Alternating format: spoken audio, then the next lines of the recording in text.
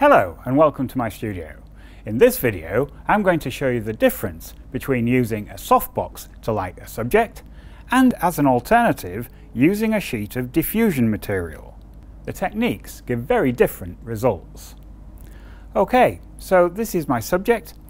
So I've just put this lot together on this table and I'm going to put my camera on this tripod in front. Now the camera I'm using is a full-frame digital SLR with a 24-70 zoom lens on the front. I have a flash sync trigger on the top, which is also capable of controlling the energy in the studio flash. The whole lot is tethered into Capture One software, so it's easy to monitor the results. Okay, so the first thing I'm going to do is pop this on the tripod and we'll just frame up the shot. Just zoom that in to around about the 50mm mark, something like that. We'll just focus that up. Like that. Okay, so the next thing to do, just grab an image to see if we're getting any contamination from the house lights. Okay, so you can see from this, these are the settings that I had on the camera. So I had a shutter speed of 1/250th of a second, which is the flash sync speed for that camera. I've got the aperture set to f8 with 100 ISO. And with these settings, apart from the odd highlight, we're getting very little of an image. So I think that should be fine. Okay, so with that experiment out of the way, the next thing to do is to set up a light. Okay, there we go. So I'm using this Profoto D2. This is a 1000 joule studio flash, and on the front of that I have this 3-foot Octobox. Now the idea of this whole demonstration is to show the difference in lighting that you get from a softbox as opposed to using a sheet of diffusion material. So this is basically just set in an arbitrary position to start with. I've got most of the softbox, as you can see, in front of the subject, which is the standard sort of way that you would start lighting something like this. As far as the energy is concerned on this studio flash, at the moment it's just set on a mid-level energy level. So what I'll do is we'll just turn on the flash sync trigger here and we'll just take an image just to get an idea of the exposure. Okay, so you can see from this that it's not bad. It's possibly maybe a stop under. I might just add 1 stop of energy to that light. There we go. Just grab that again. Yes, that seems to have lifted it up a bit. So this is what we had before, and this is what we've got now. And you can see in this that we actually have an image of the softbox in the bottle and quite a large highlight running the length of the bottle here. And this is the sort of result you'd expect from a softbox in that position. The other thing that I can see in this image, which I might want to change, is that the depth of field is maybe a little limited. What I'll do is increase the aperture from f8 to f16. So that will give me a greater depth of field. But obviously there's a 2-stop difference, so I'm going to need to add 2 stops of energy. So I'll just do that, like so, and we'll grab that again. Yes, that seems to have improved the focus range a little. The moss on the front of the bricks here is now in focus properly, and the rest of the image is looking quite good. Okay, so having set all that up and grabbed that image, that will form our baseline image. So the next thing to do would be to set up a diffusion sheet in almost the same position where this front of the softbox is, leaving the studio head itself in exactly the same place. Here we are, so I'm just pulling down this piece of 216 diffusion material. So hopefully this will be in the same position as the front of the softbox was, and the light obviously is in the same position as it was before. Okay, so without altering anything else, I'll grab another image and we'll see what we get. Okay, and unsurprisingly, we have a very similar result. You can see now that we don't have an image of a specific light. We've now got a graduation, but it's still running all the way down the bottle. If I flick between what we had before, which is this one, and what we've got now, which is this one, you can see that it's all together a little bit more graduated. But the softness within the image is about the same. However, that's where the similarities stop. Because there is no softbox, we can do all sorts of things to carry on modifying the light. So the first thing I'm going to do is just put this reflector on the front of this light, just to concentrate the beam a little. So without doing anything else and just putting that on, we'll grab another image and see what it looks like. Now initially it might not look very different. It's possibly slightly more exposed. If I just go back to the first one that we took there and this one, you can see that it is a bit brighter. Well, that can easily be addressed by taking perhaps half a stop off the energy of the flash. The other thing to notice about this is how it's affected the quality of the light. The shadows are a bit sharper than they were before, which is what we want. Okay. So the first thing I'm going to do is just address that exposure issue. So I'm just going to take maybe half a stop off that, like so. We'll just grab that image again.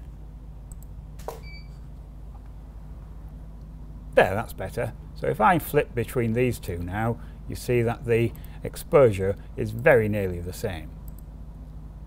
But you should also see that the actual size of this highlight has changed. And that is due to the difference in the size of the ball of light projected onto this diffusion sheet by the lamp. Let me show you what I mean. If I just turn on the modelling lamp on here, now you should be able to see that we have a hot spot in here. Now if I just take that reflector and take it off completely, you should see now that the hotspot is much bigger. So this is a way of controlling the size of that hotspot, but we can do more than that. I can also move the light now because I'm not constrained with having it in a softbox. So for instance, if I move it back here, like this, and now point it more at the subject, like so, now you can see that we've formed a graduation across this sheet, which will change the way the image looks. Let me grab an image and I'll show you what I mean.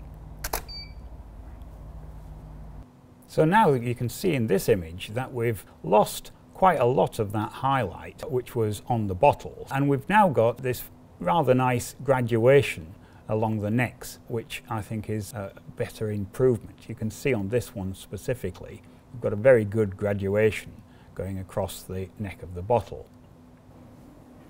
Okay, now you may have seen in the image there that this part of it, where the bricks are, is all a bit dark. So what I'm going to do is just fill that in, and I'm going to show you a couple of different ways to do that. One of which is to use a piece of card like this.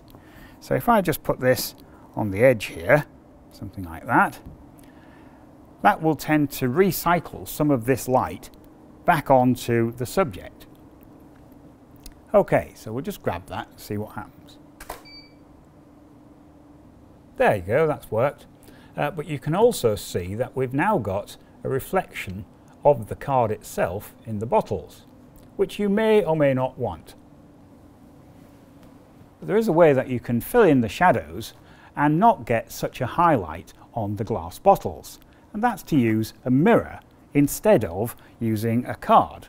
So if I take this card out of the way, what I'm going to do is put this mirror somewhere around here somewhere, and in order to get it into exactly the right position, I'm going to need to turn the house lights out. So I'll do that now. Okay, so if I get the mirror in approximately the right place and I now tip it up, you should be able to see that I'm illuminating the side of the bricks. Now, because I'm using a mirror and not a piece of card, this will give me a specular highlight in the bottle, which will be much, much smaller. So if I just put that about there somewhere, and we just grab an image. There we are. You can see now that we've filled in the shadows, and also we've lost the highlight in the bottle. So if I go back to the previous image, this is the highlight in the bottle, and now it's gone. We've gained a small highlight just on the edge here. That's easily retouched out in Photoshop should you not want it. But I think overall the amount of fill-in that I've got on here is possibly a little too much. So in order to reduce that, all I need to do is move the mirror back. So the inverse square law will sort out the rest of it for me. So if I just move the mirror a little bit further back, get it in the right position with the modelling light again. There we are, something like that maybe. There, that's much better. That's exactly the sort of thing that I want. Okay, so with that now captured, that's it really. So what I'll do is I'll import those two images, the one with Softbox and the one with the diffusion sheet, into Photoshop, and we'll have a bit of a closer look at them. Okay, so here we are in Photoshop. This file is the image which was taken with the Softbox, and you can see that the highlight on the bottle here has a hard edge to it. That's because the Softbox itself has a hard edge. It's a homogeneous light with a hard edge round the outside of it. You can see that particularly in the image on the top of the bottle here. So if we compare that to using the diffusion material, and that was a Lee 216 diffusion material, you can see now that in the top of the bottle here we have a graduation. It's the graduation that was formed on the diffusion material by angling the light. So we've ended up with two very different looks from two ways of producing a soft light source. Now I prefer this one with the diffusion material. You have a lot more control over exactly what is going on in the image. So if I just finish this off with a crop, for instance, I'll pick 16:9 because this is destined for the video, and I'll just pull it in at the edges just to tidy that up. So maybe take a bit out like that. There we are. That's worked quite well. Good. And there we have it. The difference between the two images is very stark and just shows what a little bit of technique can do when you're looking at different ways to light your subject. There is obviously much more control over the light with a diffusion sheet than there is with a softbox, but each has its place. Okay, so I hope you liked seeing how I made that picture, and if you like watching these sort of things, do click on the other images as they appear, click the like button, and don't forget to subscribe. Thank you very much for watching.